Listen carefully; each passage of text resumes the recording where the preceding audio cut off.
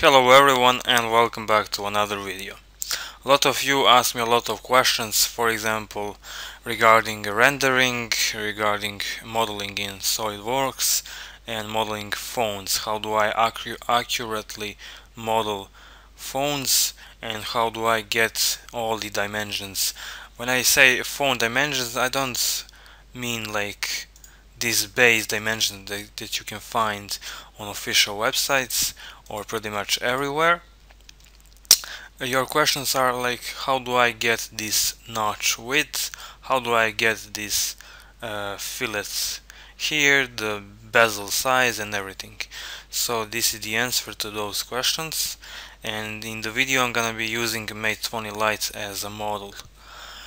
Also, I have made tutorial for this phone, just so you know, you can find it in my channel. So for a start, what I always do, except for taking these base dimensions, is taking images from the internet, of course, of these phones. Here is the back, for example, and I always need like back and the front. Sometimes if a phone is tricky I can take the side, but pretty much never. And we go to SolidWorks and we are gonna draw for a start a rectangle that is gonna have dimensions of the phone. So height is 158.3. You don't have to draw this, I'm just explaining, but if you want you can. And I can take sketch tools, sketch picture, and take, for example, back of the phone. Now pay attention, these images are sometimes not perfectly accurate. Sometimes I don't crop these images in Photoshop well, so you can see this image is cropped fully to the bezel, like not perfectly, but I don't need it to be perfect in order to draw the phone accurately. So enable scale tool and lock aspect ratio. Okay, so disable these two. The height of the phone is 158.3 like we said, and width 75.3. We have to put it in the center, so 158.3 by 2 and put minus.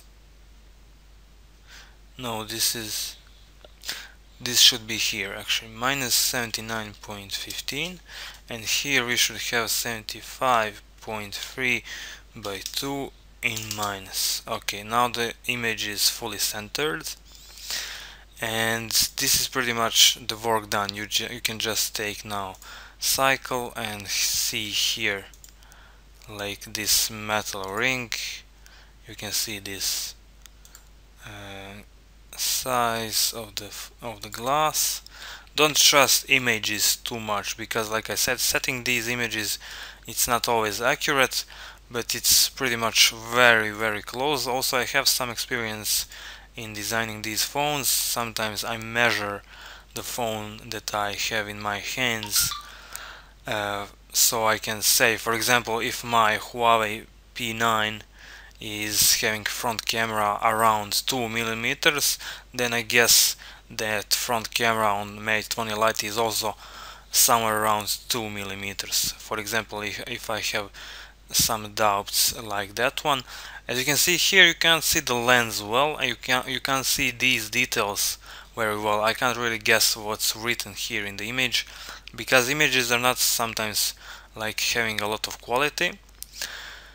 So you can go to, I think you have like in your country the carriers who sell these phones, and sometimes you can find this 3D view of the phone. You can just zoom in and see, like you can say, okay, this top lens is smaller than this one. You can also see a lot of details that you might not be able to see in official images. For example, what I always look is trying to see this profile of the metal frame. I call it bezel, but you can call it however you want. You can see how it looks, how the curve is looking like. You can see here sort of how big is this black display frame. You can see antenna very clearly. You can check these glass back curve on the sides, also looking from this view.